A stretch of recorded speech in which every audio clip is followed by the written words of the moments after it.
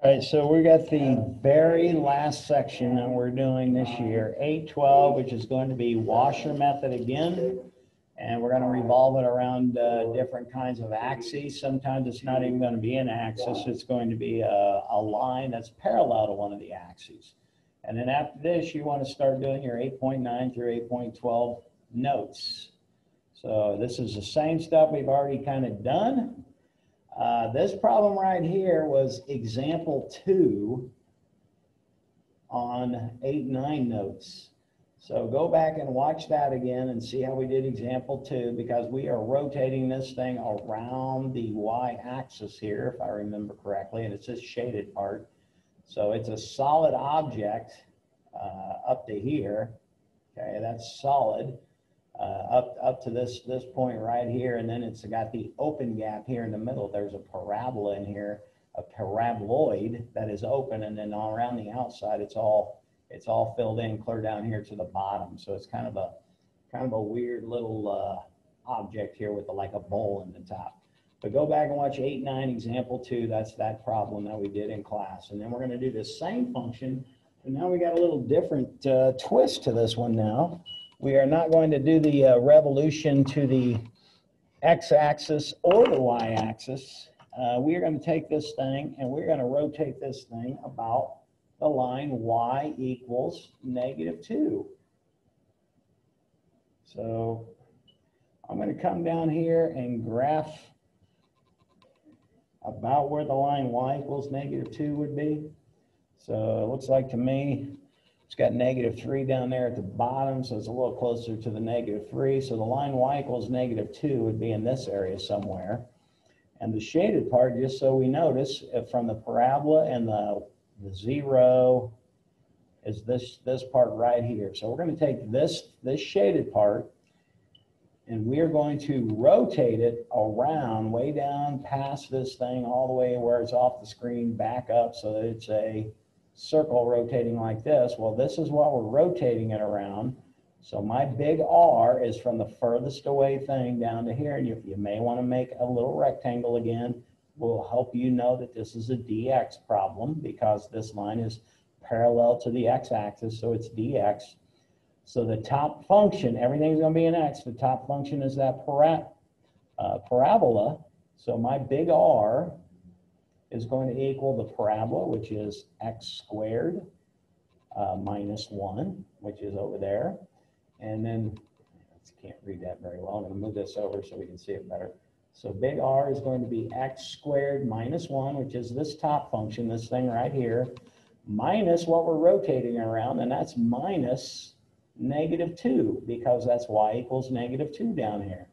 So your big R, I hope we know minus a negative is plus a positive. So your big R is x squared plus 1. That's the big R. The little r part is going to be the open space. So the big R part is going to be the open space, which starts right here at 0 and comes down there to -2. So my little rectangle is right there. It's dx again. My little r is the top function, which is 0, minus the bottom function, which is minus -2. So my little r is +2. So I can now set up my equation. So my integral, remember it's a dx, so it's left to right, so it's still 0 to 1. So we got 0 to 1. And I should have put volume equals, and it's a circle, so it's pi, and it's big R squared. Well, big R is right here, x squared. So we got x squared plus 1 squared minus little r. Well, little r was 2, and it's minus little r squared dx. So there's my equation. That's the one that's going to give me the volume when I rotate this object around the line y equals -2. So I have to, again, simplify my algebra stuff. So I got to square this binomial. So square the first. Take the first times the second times 2. So it's going to be plus 2x squared, square to 1, and then minus the 4. Now, before I do an integral, I'm going to add these two together. And just to save time, instead of writing all this stuff down the exact same way, I'm going to kind of cheat and take 1 minus 4 and get -3. Oh, yeah. Okay, so then what I need to do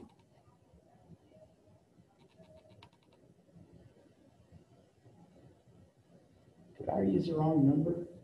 Oh, that's a +1. Okay, my bad. So this is not right. This should have been a +1, so I'm going to fix it all right now. So this should have been a +3 right here.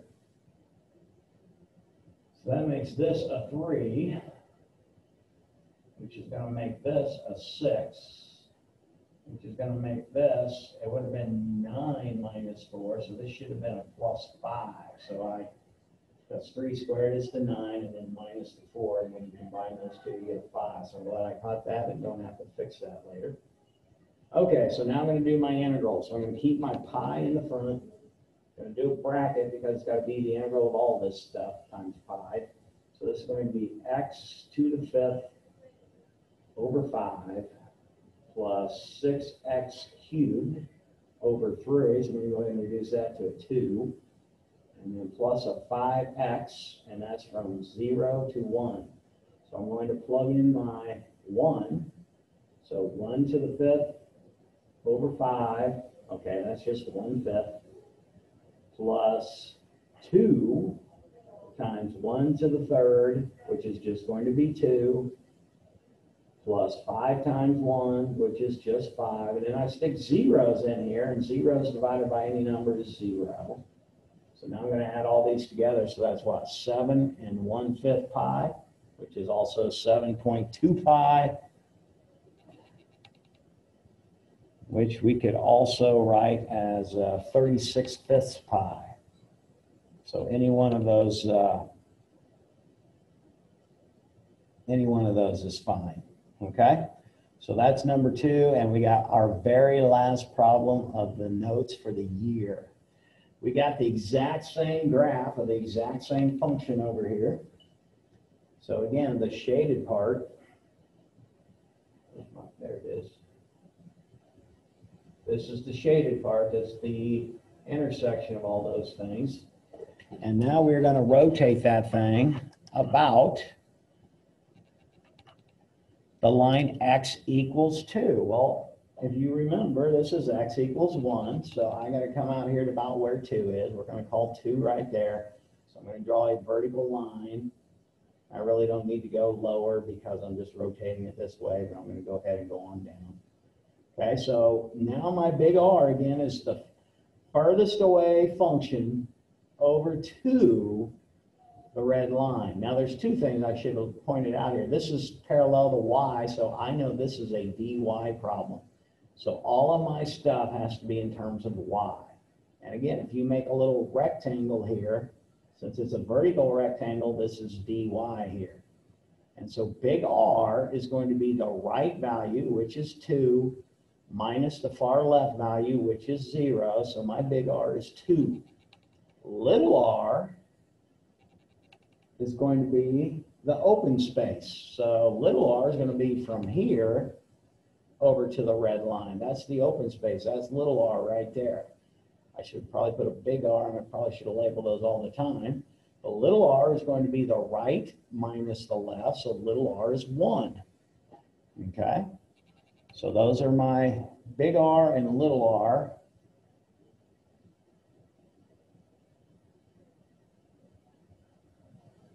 Oh, and this only works to, let me get black. This part only works to right here. Okay, so this is circling around this way, but it's solid. I'm sorry, it's a solid one to here. Now, if you look up here, we got a new big R. Because the big R is no longer this 0. The left side is no longer 0. It's this part of the function right here. And remember, dy is what we need, so I need, again, just like I did on example 2, I need to solve this function right here for x. So I subtract 1, and then I square root it. And because this is on the right side of the y-axis, that's the positive part. So that is going to be my big R is now a new big R, because we got 2 parts. We got this big R. Okay, that big R is going to be the right, which is 2, minus the square root of y minus 1. Little r is still the opening right here. So the little r for this part is still the red minus the 1, 2 minus 1. This little r for that other part is still the same thing. The open part never changes. It's 2 to 1 the entire time. Okay, so we are going to do this problem as 2 parts because we've got a solid disk down here at the bottom till it gets to 1. There's no, well, I'm mistaken. There is also an open circle right here in this one. So it's kind of like a donut down here at the bottom, but then it's a weird donut because it starts getting closer. Okay, so we're going to do bottom to top. So 0 to 1 is the solid part of this minus that. So the volume of the bottom part with just the donut hole in the middle. And I'm going to go ahead and put this all together, even though I didn't before. It's a volume is going to be the volume of 1 plus the volume of 2. 2 is going to be the top part where this thing changes all the way. But the volume is going to be the integral from 0 to 1. I need a pi out here because I got a circle. And then I'm doing just this bottom part to here. I'm stopping right here, this part. Okay? So 0 to 1, this part, which big R is 2. Big R is 2 the whole way. So I got 2 squared minus this little r is that 1 right there, the purple 1, minus 1 squared. And that's a dy. And it's going to be plus the integral from 1 to 2. Because now I've got a new thing on the far left. So that new thing on the far left is this part. So this is going to be 2 minus the square root of y minus 1. That's big R. And I need to make that a little better. Squared minus the little r is still red minus 2 minus the 1. So this is still minus 1 squared dy. So this, again, everything's in terms of y now. So we got to take these 2 parts and put them all together. So this is going to be pi. I'm going to simplify this in here. This is 4 minus 1. So this is the integral from 0 to 1 of 3 dy. Plus, now this part's kind of ugly because this is a binomial square. So it's going to be the integral from 1, oops, I left the pi off there. Going to have pi for both because they're both circles. So I still got a pi here. Okay, and then this is going to be 2 squared is 4. And then 2 times this times 2 is minus 4 radical y minus 1. So it's going to be a little bit nastier doing an integral for that. And then I'm going to square this part, which is a positive because negative squared is positive, and take that out as y minus 1. And then, oops, don't need a parenthesis yet. And then it's minus this thing squared, minus 1 squared, which is 1 dy. So I'm going to combine all these like terms. I'm going to go ahead and do the integral of this part. So this is going to be a pi in the front.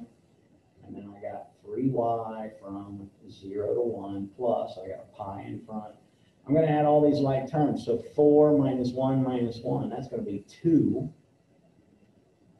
Okay, so I got a 2 here.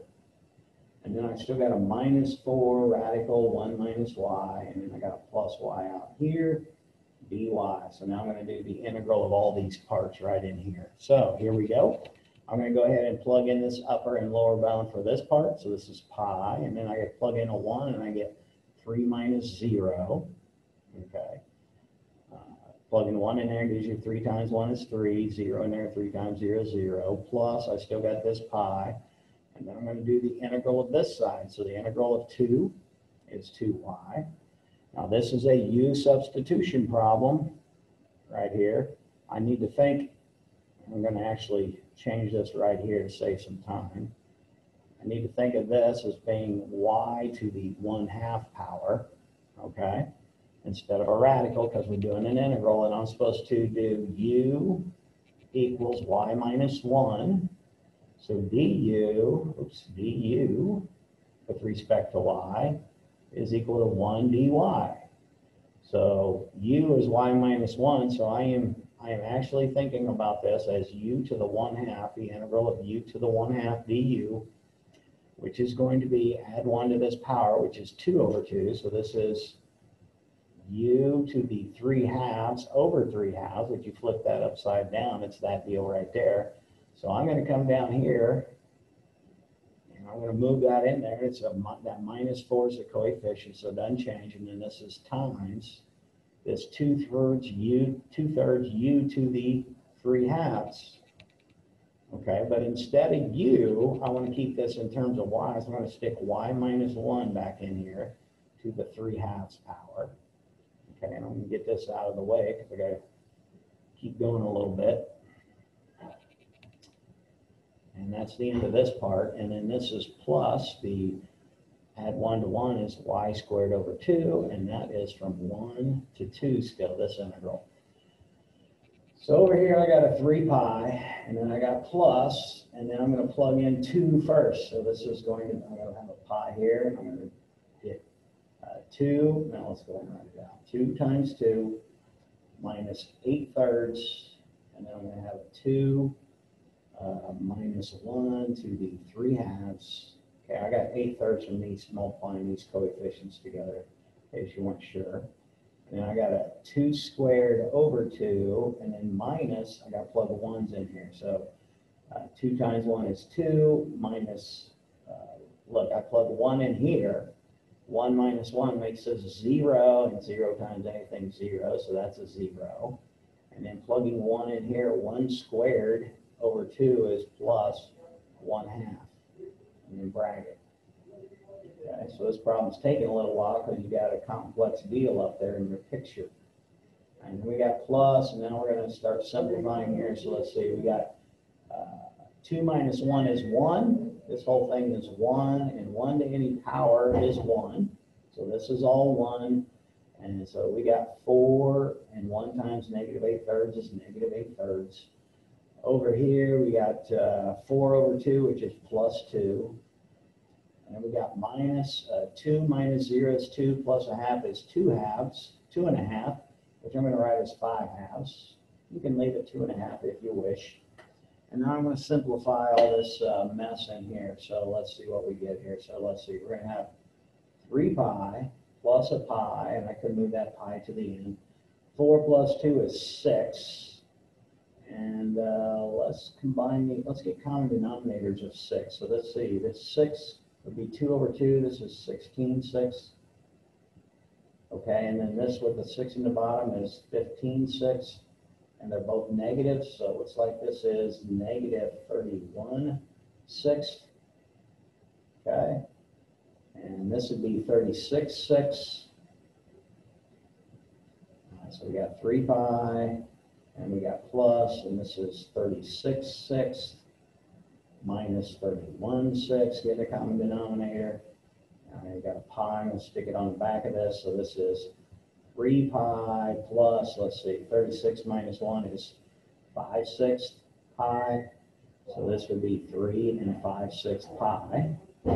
Or you can write it's an improper fraction, however you want to do it. So pretty hard problem, a lot of work. We're done with all the new notes. Anything you got questions on, email me. Any examples you want to see, email them to me, and I'll try to make a video of them. We're going to start getting ready for the test now, so good luck. Bye.